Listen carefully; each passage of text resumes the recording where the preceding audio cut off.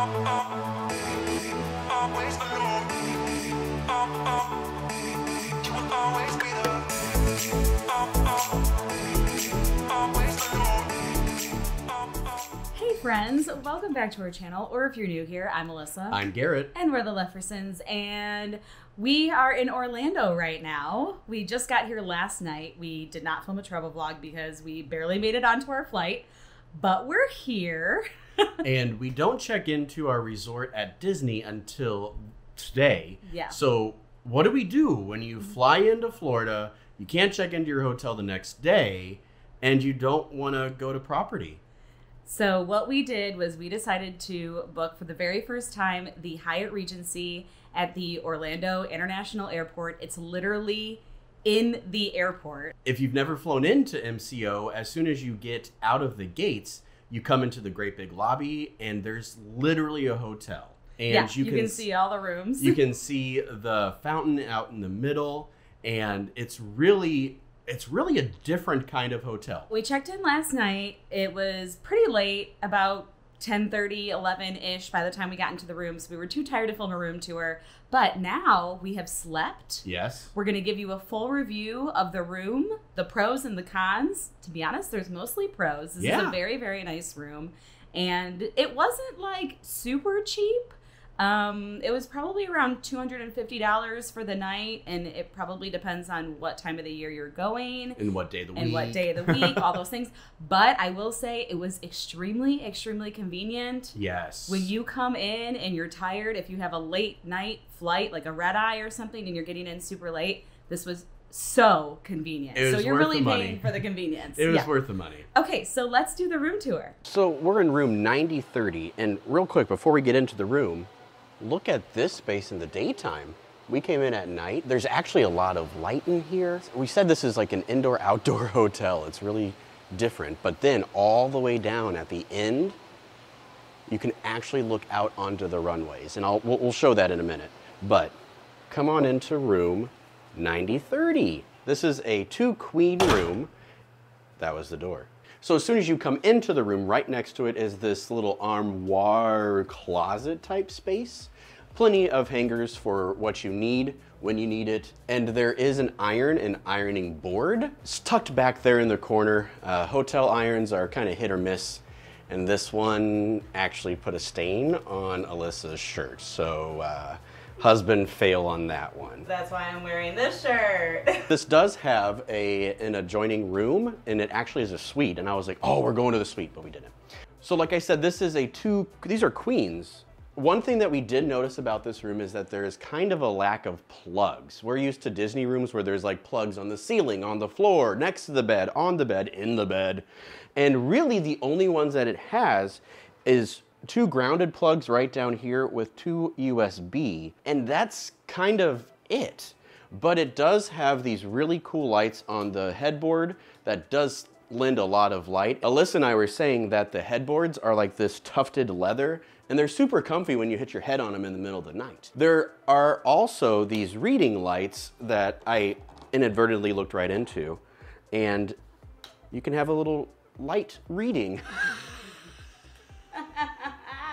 Okay, so across from the beds is this massive TV. There aren't a lot of channel choices, but it did look like you could connect to the Chromecast on it. We were tired. I didn't care about connecting anything, but it's there if you need it.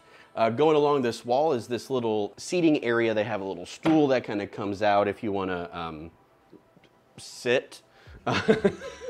And then this is kind of all your accessories. There is an in-room safe.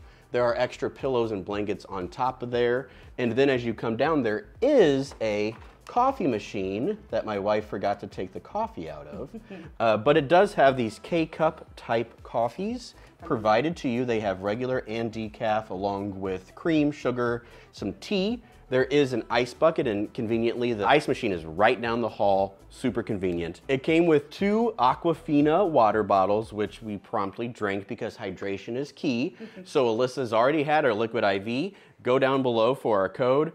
It's a lifesaver down here in Florida. And finally, the last little piece on this entire thing is a drink cooler.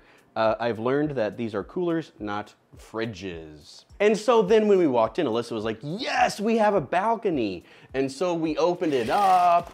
I undid the lock and I was like, yes, we're gonna go out there and look upon the travelers. And then it says, for your safety, the balcony door is locked. And sure enough, the balcony door is locked, but you can look down upon the travelers of MCO. You can see across to Terminal B, which is where we're gonna be going in a couple minutes. It really is a unique hotel. Now, there is a desk situation over here with this big comfy chair. This is where Alyssa did her makeup this morning, plugged it right here into the lamp. There is another plug on the lamp with a USB.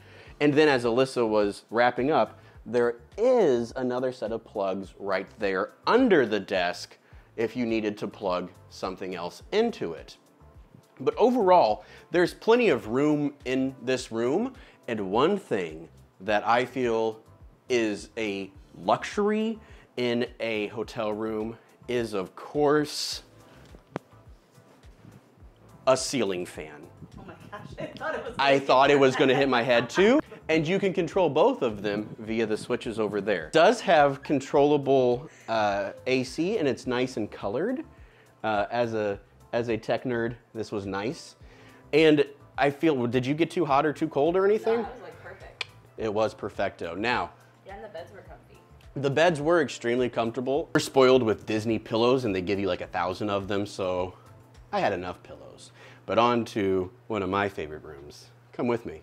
Just kidding, you're gonna come with me instead of Garrett to the bathroom. So the bathroom is right here, right when you walk in. This is the main door, the closet area is right here, and then the bathroom door is right here, and it's a very spacious bathroom. There's lots of room for activities in here. It's very nice and spacious. So right as you walk in, you can see there's the toilet right there. They do have plenty of towels, and the towels, we were saying, they're like very plush.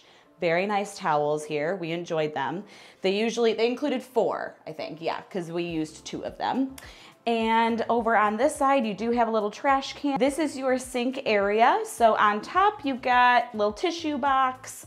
They give you some facial soap and some body lotion, which is very nice. And actually the smell is really nice. I don't know what the smell is. It doesn't say, but it's pharmacopoeia. And it's cruelty and vegan free. I thought it smelled really nice. So below the sink, there are some important things to note. You have an actual makeup mirror, which it's nice that it wasn't attached to the wall. Me being 32 weeks pregnant, I like to sit down in the mornings instead of stand while I'm doing my makeup. So I actually brought this into the bedroom and sat at the desk and did my makeup. So this was awesome. I loved that feature. And then at the very bottom, you also have a hairdryer. And if you're wondering what the hairdryer is, just a Conair, you know, your typical hairdryer. Did the trick, dried my hair. I do have very thin hair, but it did the trick. Oh, a shower mat, which we never used. Look at that. And then it leads you into the very nice shower. Garrett will take you in there. They have a very nice shower head. The water pressure was fine. Like, it wasn't like the best thing in the world. It wasn't the worst thing in the world. And they do provide you with shampoo, conditioner, body wash, all from the same brand. Smelled very nice. This style of door just brings the water, like when you're done showering, it brings the water out and onto the floor. Obviously we had a towel down here, but just one thing to note, that the floor gets very watery when you're done showering. I almost like slipped last night and Garrett was like, I didn't even know, but it's because it like comes out with you when you get out of the shower. Something else to note about the bathroom for the middle of the night, which I found very nice because I use the bathroom all the time now. They have like a light sensor that turns on in here in the middle of the night, so I never had to actually turn on the light to use the bathroom in the middle of the night. And they also have a light feature right underneath the bed. So I don't know if it'll turn on now because lights are on, but in the middle of the night when I would like get up, the lights would turn on down here. So you like knew where you were walking, which is kind of a nice feature. We wanted to show you the little lights. I don't know if you can see there's a little light on each side, and they're motion censored. And they stay on for like, I don't know, maybe 5 minutes.